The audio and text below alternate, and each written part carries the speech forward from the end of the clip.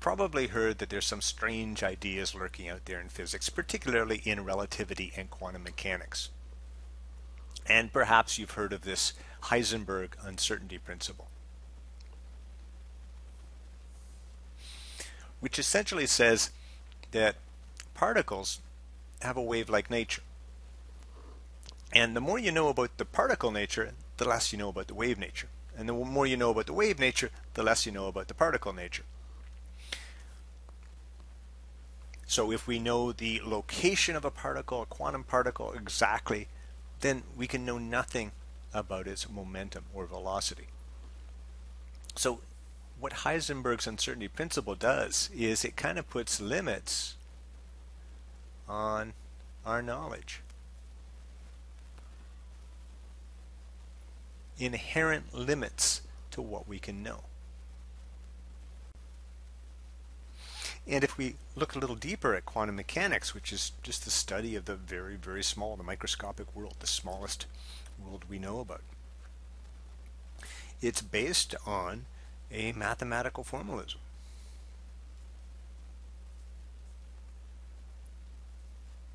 Involving these wave functions that predict probability. So it's kind of a world of possibilities.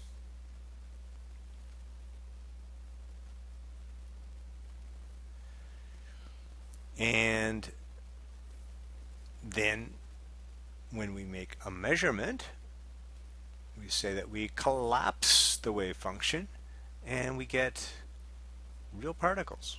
We see real particles in our experiment. So what's sort of interesting here is we've got this sort of underlying order.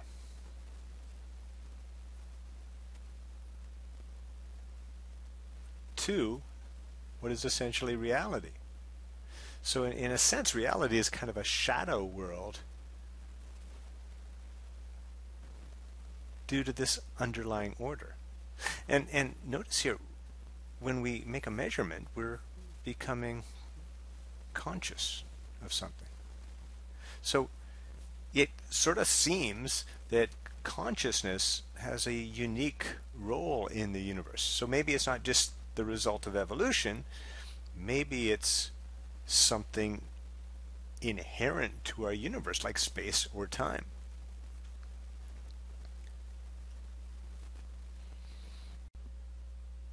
So we're led to this really critical question, which is consciousness just something inherent to the universe, like space and time? Or is consciousness something emergent? Is it the result of evolution? So if you're in the inherent camp, and virtually all the spiritual traditions are in the inherent camp, then you're saying consciousness is part of the universe. So animals, yeah, they're conscious. Human beings, they're conscious. But plants, grass as well, would have some form of consciousness. And even rocks, on some level, would have consciousness. If you're in the emergent camp, then you're basically saying, okay, we've got cells and molecules, and if we arrange those cells in if we arrange those molecules into cells and those cells into organs, and we get organs like brains, then something new emerges, which we call consciousness. And this is a really critical question to answer because it changes our whole view of the universe that we live in. It changes our everyday interactions with others, with nature, etc. Something that we might ask ourselves is, what about those original pioneers of quantum mechanics? Were they on the inherent side or the emergent side? And if we go back and we look at Heisenberg, Schrödinger, Einstein, de Broglie, Planck, and Pauli, well, they wrote essays with titles such as, for Schrödinger, The Eye That Is God, The Oneness of Mind, The Mystic Vision. Einstein wrote of the cosmic religious feeling. De Broglie wrote The Mechanism Demands a Mysticism. Planck wrote The Mystery of Our Being. Pauli wrote Embracing the Rational and the Mystical. So what we see here is, first, that all these pioneers were awestruck by what they were finding. But moreover, they weren't suggesting you create your own reality or that there's a personalized God, but they were agreeing with the basic notion that consciousness was inherent to the universe and that there was some sort of underlying order. And this paralleled what they were finding in quantum mechanics. Erwin Schrödinger wrote very explicitly about there being one consciousness, an inherent consciousness. He stated, "There is obviously only one alternative, namely the unification of minds or consciousnesses. Their multiplicity is only apparent. In truth, there is only one mind or one consciousness." And he went on to write about how all the different religions came to this same conclusion. In this quote here, he's referring to a book called The Perennial Philosophy by Aldous Huxley. And he says, "Open it where you will, and you will find many beautiful utterances of a similar kind," meaning referring to one consciousness. "You are struck by the miraculous agreement between humans of different race, different religion, knowing nothing about each other's existence, separated by centuries and millennia, and by the greatest of distances that there are on the globe." And they all come to this same conclusion of an inherent one consciousness. I'd like to end on a simple question. How does our belief about consciousness affect how we interact in the world, our way of being? So if we believe consciousness is inherent, that means that it's like space and time, part of our universe. That would also mean that we're, in a sense, sharing consciousness, that we're all conscious beings. And that gives us a much greater sense of connection to ourselves, with others, and with nature.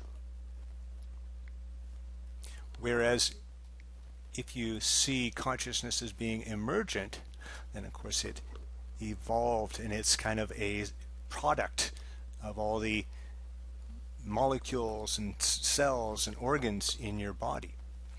But each of us would have a separate consciousness, and so it emphasizes separateness.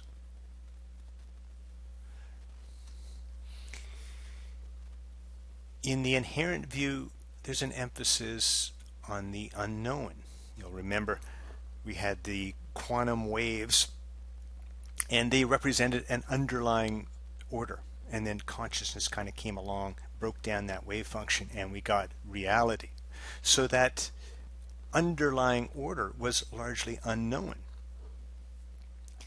So in our inherent view, we get a greater sense of mystery. We get a greater sense, I think, of sacredness, a greater appreciation for sacredness in our universe, and just a greater depth in terms of our view of the world and our views of others. Whereas I think in the emergent view, with these separate consciousness, there tends to be an emphasis on knowing things and kind of controlling things. And then, of course, consciousness is about awareness. So there's an emphasis on just being aware, of being an observer in the inherent view. Whereas in the emergent view, there tends to be an emphasis on thinking, on identity. We tend to identify with our thoughts, and that becomes part of our ego. And I'm not trying to say here that we should eliminate thinking and we should eliminate the ego. Of course not. They're part of nature. They're like our hands, right? Our hands have evolved and they fulfill a very important purpose. The same thing with thinking and our ego. What I'm trying to say is that we want to be aware, to be conscious of our thinking and of our ego. That way we keep our ego in check. Right? That's how we keep our ego in check, by observing it and putting those thoughts into context.